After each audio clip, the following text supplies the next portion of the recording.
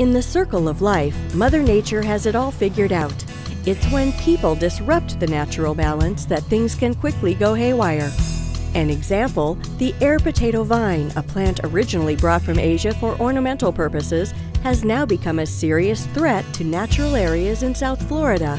That includes more than half of Miami-Dade County's 26,000 acres of natural areas, managed by the Parks, Recreation, and Open Spaces Department's Natural Areas Management Division, or NAM.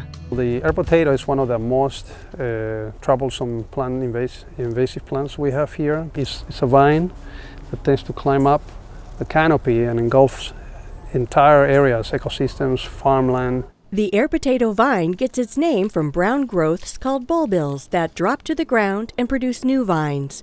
With a growth rate of 8 inches a day, the exotic vines were choking out native plants faster than NAM staff and volunteers could pull them out. When you have invasive plants, that if you're not on top of them, they will just go out of control and you're back to square one. It was war, and NAM needed a new battle plan. At the same time, a U.S. Department of Agriculture researcher needed a place to experiment with a biological method of fighting the invasive vine. The Kendall Indian Hammocks Park Preserve was the perfect spot, and the small but powerful Lilioceras or lily beetle was the perfect weapon. And then we found out that they eat and reproduce only on these air potato vines. Initial tests in 2011 that released a small number of beetles were encouraging, but expanding the test required a lot more of the insects.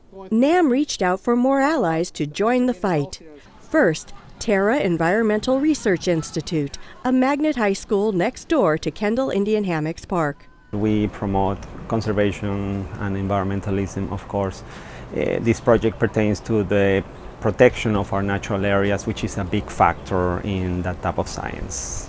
In May 2014, the first and only student-run beetle rearing lab in the country was unveiled at TERRA. Students with guidance from NAM and the USDA managed the entire multi-stage process of raising the beetles and releasing them into the preserve. In the lab, we basically rear the beetles. It's a very long process, and learn about entomology, learn about life processes, which is very important, and why each one of these processes is so important for the survival not only of these beetles, but can be applied to other organisms too.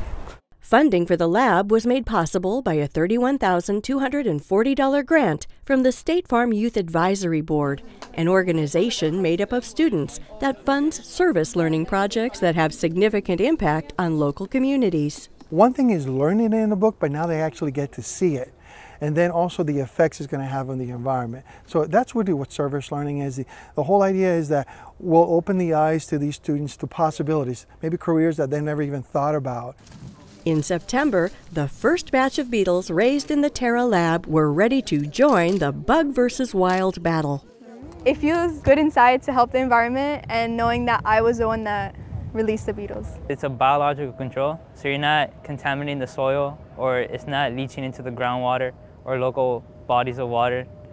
And it's a good idea because the beetles and the plants balance each other out.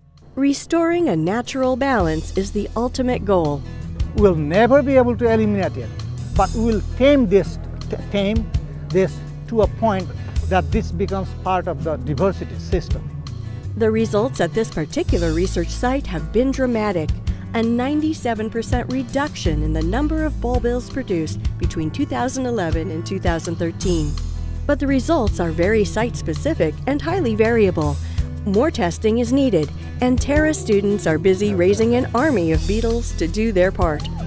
Nothing better than including kids in the process, because you're leaving a legacy. They will carry on to the future.